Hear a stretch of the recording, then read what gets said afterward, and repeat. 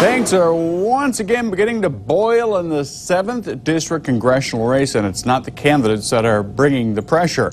A national conservative group is making rounds across the nation, and today it was in Jackson, delivering its message to voters there.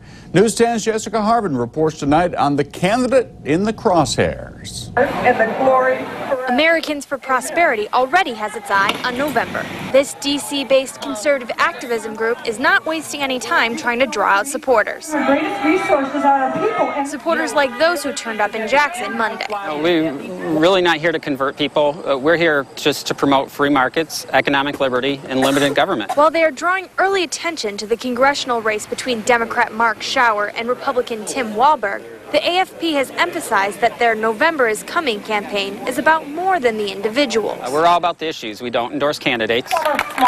But many of those who turned out for the AFP seem to disagree. They support the wrong guy. I believe that we need to get Mark Schauer out of the office that he holds.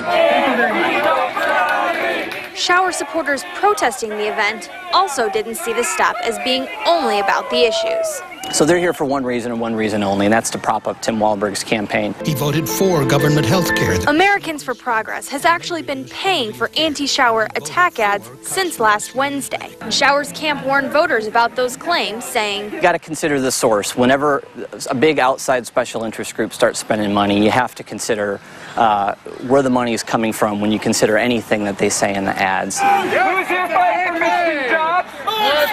But Schauer's campaign is not going to take the attacks lying down. They're going to say what they're going to say, but we're ready to fight back. We're not going to sit around and let these outside groups come in and influence our elections. In Jackson, Jessica Harbin, News 10. The Americans for Prosperity tour continues tomorrow in Delta Township before it moves on to Indiana.